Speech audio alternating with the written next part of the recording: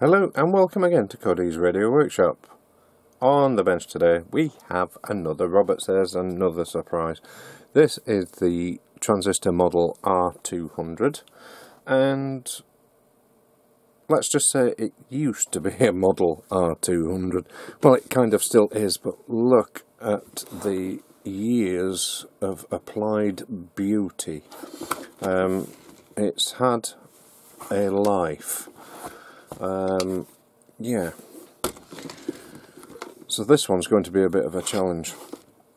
I will start, although I've already started, but I will start by just going through the things that I know will have to be done to this to resurrect it into something resembling what it used to resemble. First things first, the handle. The leather has gone off the handle, but the handle is still intact, so I might be able to come up with something for that.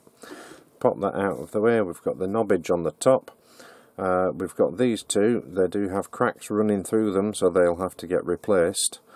The volume one is missing completely, and obviously there are no brights on the top of those either. The dial face has these lovely green stickers, which I guess we use as some sort of station marker. And the dial itself, well, the dial cover there is absolutely rinky-dinky filthy, as is the rest of the radio. Perhaps I should really have gloves on, however, it is what it is. But just look at this, the Roberts badge. Let's have a look. I might be able to resurrect the original one to look something like, but this grill, dinted obviously, but it's also got a battle scar here. It's been stabbed with something at some point. The colour, the finish, it's got paint spatter all over it, and it's worn through on the corners, etc, etc.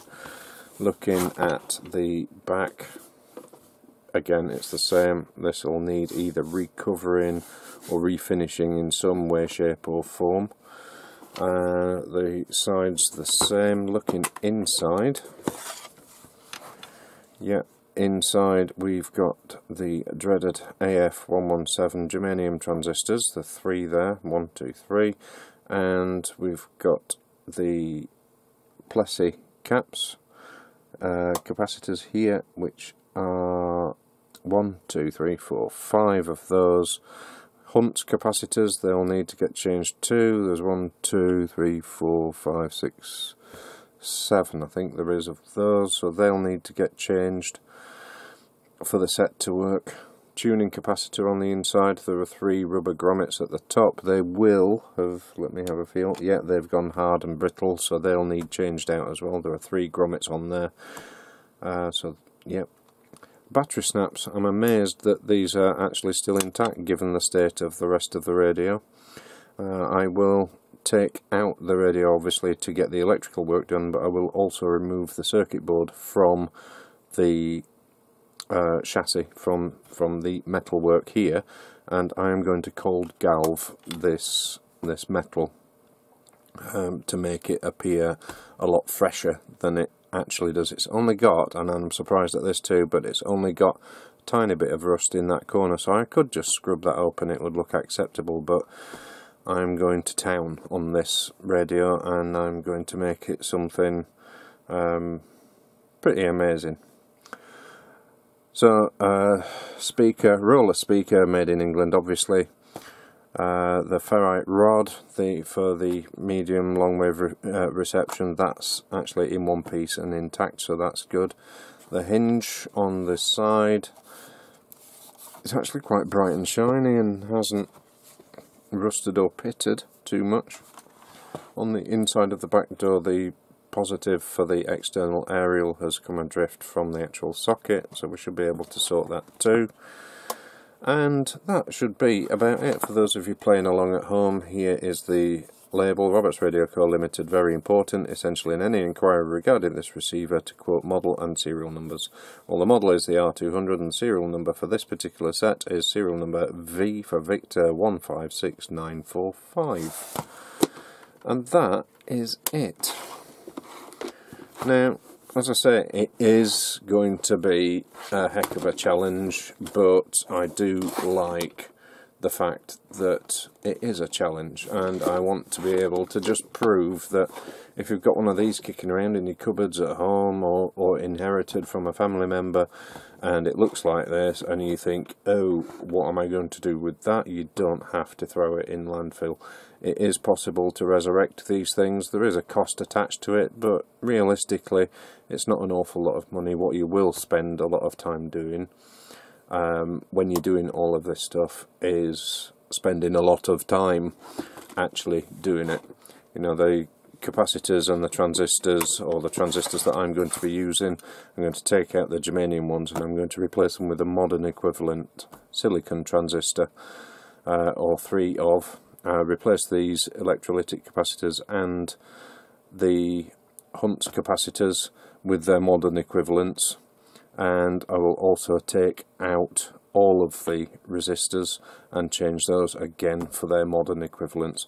Then I will tune it up, I will peak it up and do the alignment on the set to make it work the very best that it can.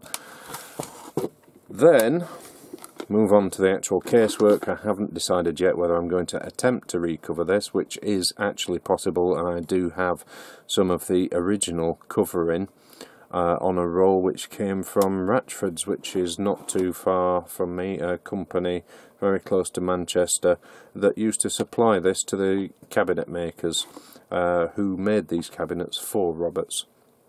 That was A.E. Kevin's back in the day, but I do have some original cover. They're not particularly easy to cover these because of all the joints, the cuts and the miters that have to be made, you know, to get them around the corners, and it's not easy. The alternative option is to clean the case down as very much as I can, using all sorts of different cleaners and sugar soap, get every tiny bit of grease and stuff off it, then key it back completely and respray it. I will look at what I could possibly do with this handle. I might be able to, once I've recovered this, is use some of the same material and get out the Codeeze sewing machine and actually remake this handle. I'll replace the knobs and we should then be almost good to go, except for making these handle ends shiny. So yeah, that's what's got to come. It's going to be a bit of a challenge, but do join me on the journey. There will be several videos on this up and coming, but this is just the initial let's have a look and see what the heck he's going to do. And that is what the heck I'm going to do. So there we go. Thanks very much for watching. Like and subscribe, and I will catch you in the next one. Bye for now.